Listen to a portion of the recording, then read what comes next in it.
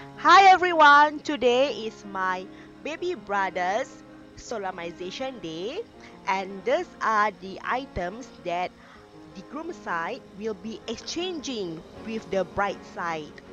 Both the bride and groom will prepare some gifts like what you have seen on this tray, and they will exchange the gift during the solemnization.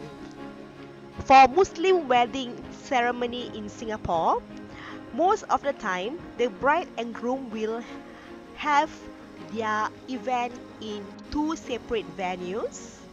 However, they will select a place for the solemnization to be held.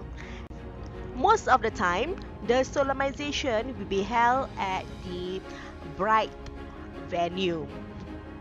All of us are now in the bus heading to the solemnization venue.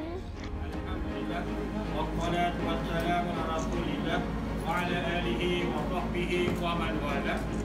Bersyukur kita kepada Allah Subhanahu wa taala dengan limpah dan kurnianya dapat sama-sama kita berkumpul di petang hari yang berbahagia ini bagi meraih dan kita boleh menjadikan hari yang sedikit semuanya kita makan tangan. Kita saksi pertama Ifri, kedua Saleh.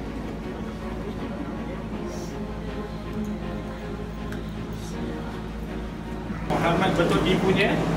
Alhamdulillah, terima kasih. Walinya confirm. Ya, saksi dia. Saksi dia. Alhamdulillah, terima kasih semuanya. Bila saudari Junaidah nanti saya akan bertanya, setujukah anda dinikahkan dengan saudara Muhammad Hilmi bin Mohamed?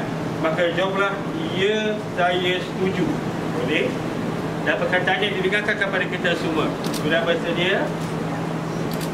Bismillahirrahmanirrahim. Saudari Junaidah binti Mohamed, setujukah anda dinikahkan dengan saudara Muhammad Hilmi bin Mohamed? Dari mana walinya sah? Saksinya, ibunya. Alhamdulillah, terima kasih. Saya letakkan di bangku ribanya.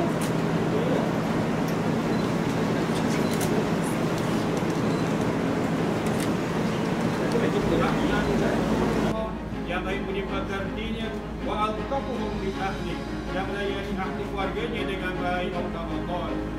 Di samping itu saudara Muhammad Hilmi bin Mohamed, anda berkewajiban untuk menafkah kepada isteri anda seperti menyediakan tempat penginapan, pakaian, perubatan.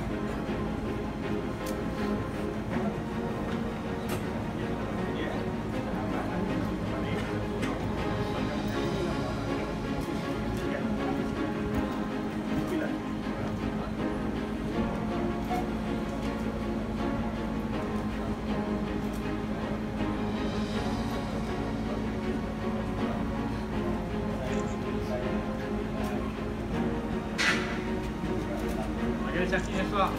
Saksi yang sah. Alhamdulillah, alhamdulillah, alhamdulillah.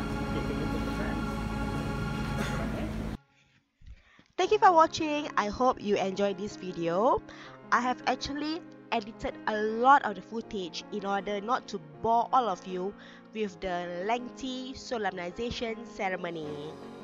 I hope with this video, all of you have an idea how a Muslim solemnization is carried out in Singapore.